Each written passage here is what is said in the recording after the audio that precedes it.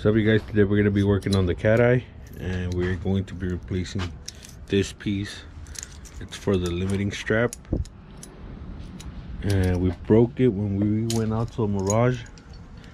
I don't even know how we broke it, but you can see that this one is bent and it's snapped up here where the nuts hold it to the little tube thing on the frame.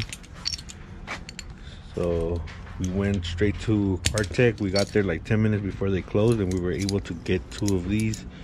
We got 2 because we're gonna replace the broken one, and we're gonna replace the driver's side one, which is still, I guess it's still okay, but we want to keep that one as a spare, so we want to replace these 2 and get this thing ready. So we're gonna start off with the driver's side, the one that's not broken. So let's go over to that side.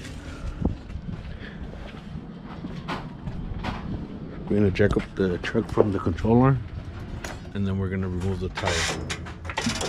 And I think we need an alignment on this side because the tire looks like it's leaning in a little bit from the top, just on this side. All right, so now with the wheel off, you can see that the piece that we want to get to is behind the shock. So we're gonna try to get 2 of these. I think these are like a 19 millimeter, so there's 2. You have to hold the bottom one and start undoing the top. This is the first time with us messing with any of this, with like limiting straps and all this, so we're gonna learn how to do this right now.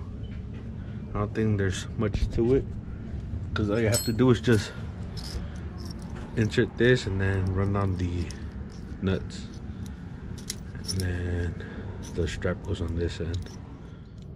All right, so we were able to pull both nuts off, and these nuts were super loose. They were not tight at all. Like, I literally got them off with my hand. Now,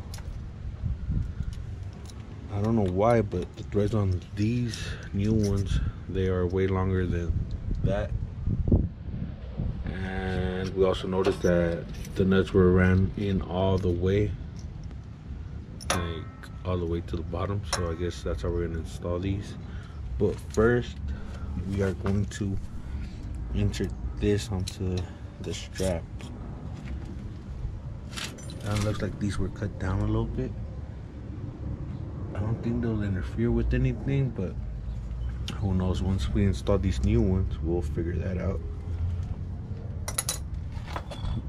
So I think for this nut and bolt, it is a 16 millimeter. I'm gonna use the impact to get that off.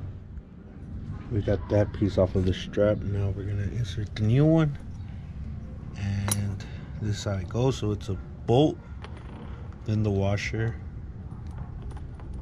it goes in here, then these little insert things.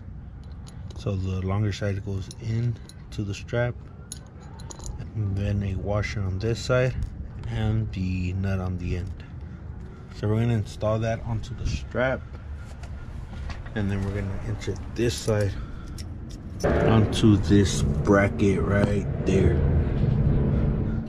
We got the new limiting strap Clevis installed. You can see that there's a lot of threads up top. I don't know, maybe that's why they cut the other one, this one. And also we noticed that this is a little bent. I don't know if you guys could tell. And we also went ahead and massaged this side. Kind of just got this hammer, and we started hitting it because this came in contact with the wheel.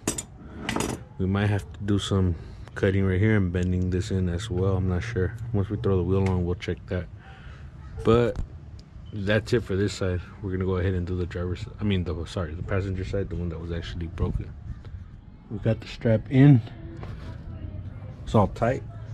Now we're gonna bend this in a little bit for the clearance, because you can see it's rubbing. The plan is to paint all this black, or anything that's visible right here, paint it black.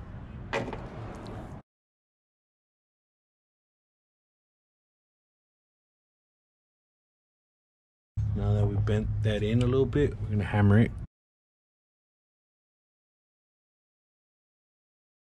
One more thing we noticed is that the ABS line and the brake line They're supposed to be zip tied to the little tabs right there on the controller. Right down. And they aren't. So we're gonna throw some zip ties on there just to make sure that they don't go all over the place. This brake line is not how we would like it to be, but we'll get to that in another video. But for now, we're gonna focus on this, and then we got this all hammered in. Doesn't look nice, but we'll get to painting this soon, so it won't rust. That's it for this video. It was quick. It's our first time replacing that. I thought it was gonna be a little more difficult, but there really isn't much to it. Make sure to check us out on Instagram at Yonke_OXC Films. I'll leave that in the description down below, and we'll catch you in the next one.